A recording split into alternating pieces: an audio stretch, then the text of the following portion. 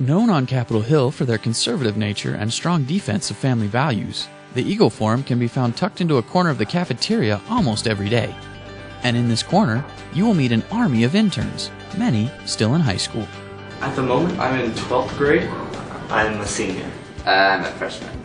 Regardless of their youth, these interns have one thing in common: a passion for their work. The draw is being able to make a difference. I love everything about government and politics and how everything works. So that was the draw for me initially.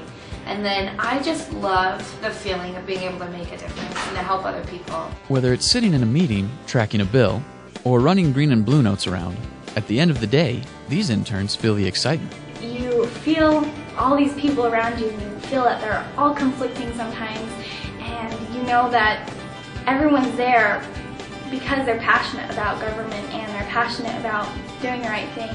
There have been so many awesome experiences, like whenever we get a bill that we've been pushing so hard to get through and it finally goes through, and the relief from that. It's the opportunity to make a difference in a really big way and to affect the people of Utah, and Utah's my home. Keep an eye out for these young interns, and in no time at all, you may find them soaring to new heights. Aaron Adams, Capital West News.